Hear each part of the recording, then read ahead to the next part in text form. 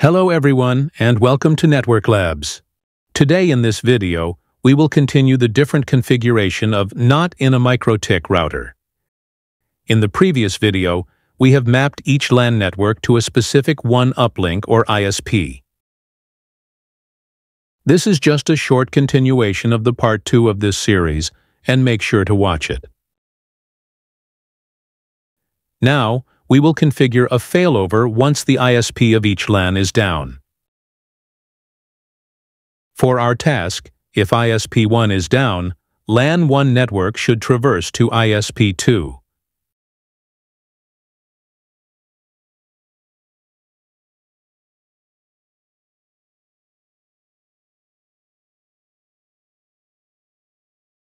If ISP2 is down, LAN 2 network should traverse to ISP1.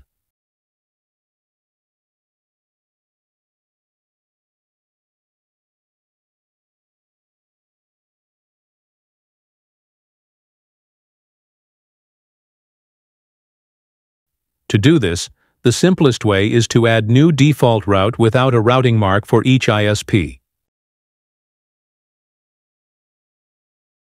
As you can see, we have two existing routes that we used in the previous video for mapping the two LAN network to their specific ISP. There is no failover for this setup. We need to add new default static route for each ISP to overcome this problem. Copy each existing route, then remove the routing mark.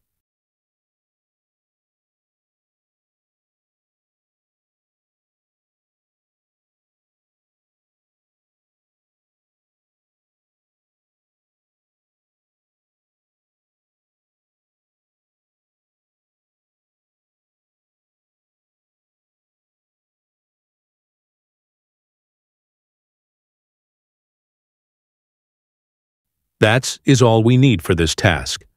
Let us verify and test the failover in the laptop. Currently, the laptop is connected to LAN 1.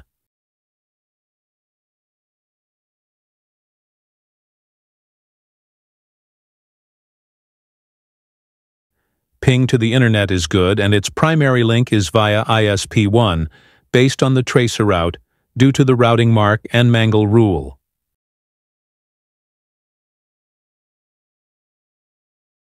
Now, let us disable the interface of ISP1 and check the result.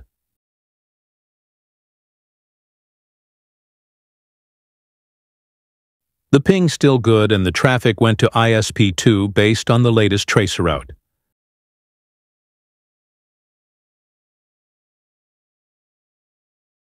This is because of the new default route that we have added.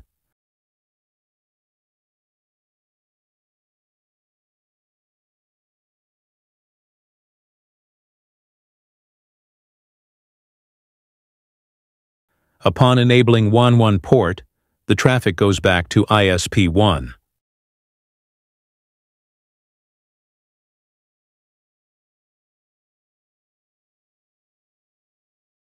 Let us test the LAN 2 network. Change the bridge port to LAN 2, then renew the IP address of the laptop.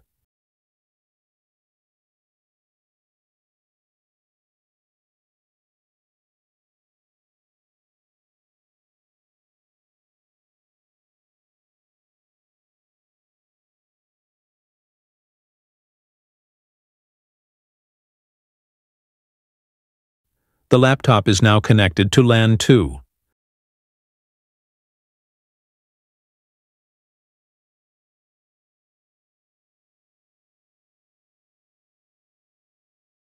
The primary path is via ISP2 based on the tracer route.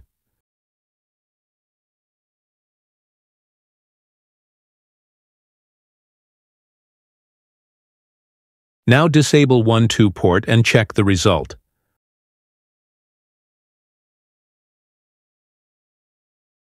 The connection is interrupted but went back immediately. The traffic is now via ISP1.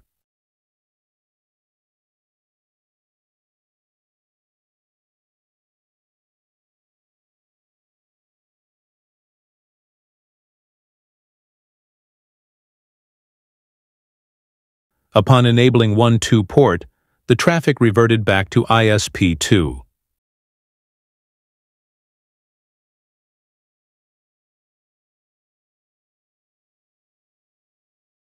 That's all for this task.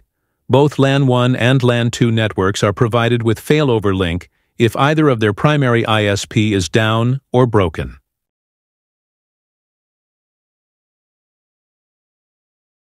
I hope that this is informative to you, and thank you for watching.